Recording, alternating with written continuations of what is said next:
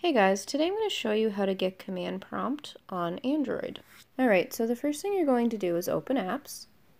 Now go to Play Store, and you're going to type in terminal, Terminal, space, emulator, Emulator, and then click on the search icon on your keyboard. It should look like a little magnifying glass.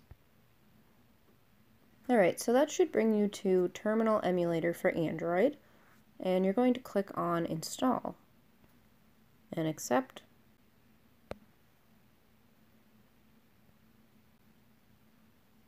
Now you can go out of the Play Store. Alright, now I'm going to show you guys what Terminal Emulator looks like. So I'm going to go to Apps, scroll to the second page, and then go into Terminal Emulator. So as you can see, this looks pretty similar to a command prompt window that you would open on Windows or a terminal window that you would open in Linux. Alright, so that's how you put command prompt on an Android device. I hope you guys enjoyed this tutorial, and I'll see you in my next video.